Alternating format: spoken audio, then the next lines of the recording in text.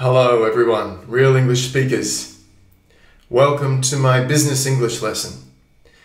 So my name's Nick, as you might know, and I also teach business English with my school, Real English Speaker, online with Skype or face-to-face here in Sydney. I have quite a lot of experience teaching people in the corporate world. I often go to people's businesses, to their workplaces in the city here in Sydney. And I've worked with some big software companies and many other companies here, with Spanish people, German people, and so on.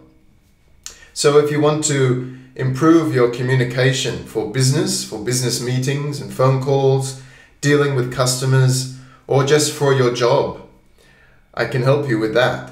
So this video should help you to feel more confident in your job if you have to use English. I'm giving you 4 idioms, 4 common expressions which are useful in the business world. Let's start.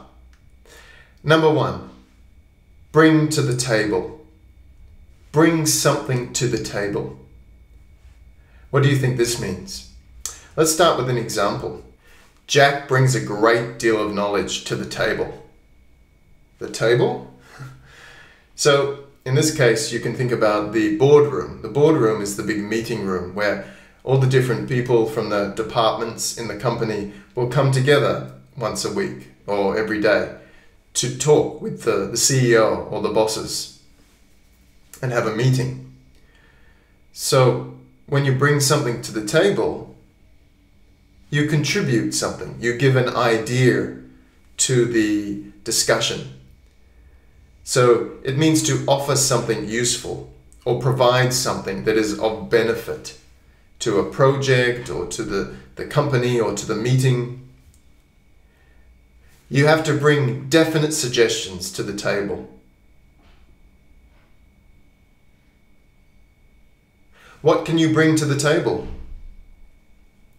So if someone asks you that, what can you bring to the table? It means, what can you offer this company? So often when you go for a job in a big business, they might say, what can you bring to the table? What skills do you have and ideas that you can use here? I can bring to the table my software skills and my IT knowledge and my 3 languages or my customer service skills. All right, let's go to number 2. Shoestring budget. A shoestring budget. This is an interesting one. This is a very small sum of money or capital that is not enough. It's barely adequate. So if the business does not have much money, you can say it's running on a shoestring budget. To be running on means to be operating. So we run a business, we run a company, we operate a business. It's running on a shoestring budget. We started this company on a shoestring budget. So we started this company with very little money. And you have to say on a shoestring budget. Or you can just say on a shoestring. We had to deliver the project on a shoestring. That means that's the short form of the idiom. Number 3, jump through hoops. To jump through hoops. I had to jump through hoops to get those investors involved. What did I have to do? I had to try really hard and do everything possible. So to jump through hoops, it means to do anything necessary to please someone, to get what you want. So this is when you try many different tactics, many different ways to get what you want.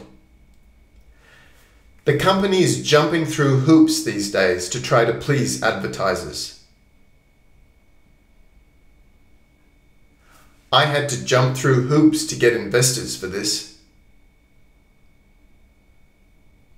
So I had to try so hard and do so many things to get people interested. And number 4, push the envelope or pushing the envelope. So what is that? This is a very common expression. It's a popular phrase, which means to exceed the limits of what is normally done. You know, like there are a lot of people creating businesses online now, aren't they, and websites. So what can you do to push the envelope, to do something a bit different, to be innovative? Innovative means something different or unusual or unique. To make an impact in this industry, we really need to push the envelope.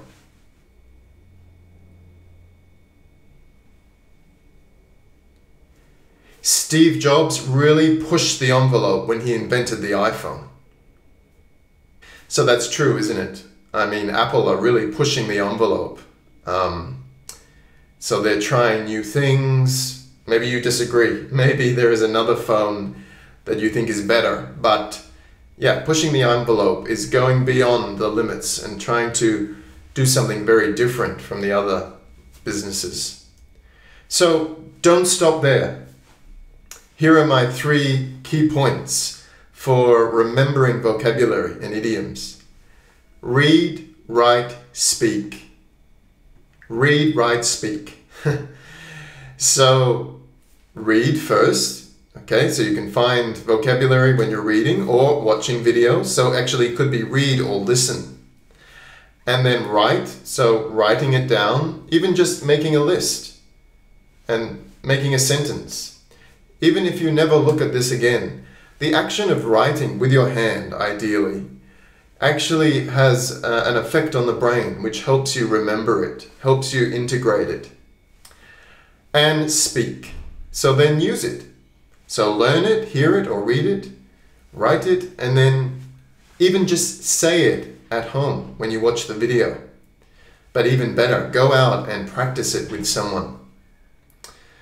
So good luck and have fun. And I hope you can use these in your work.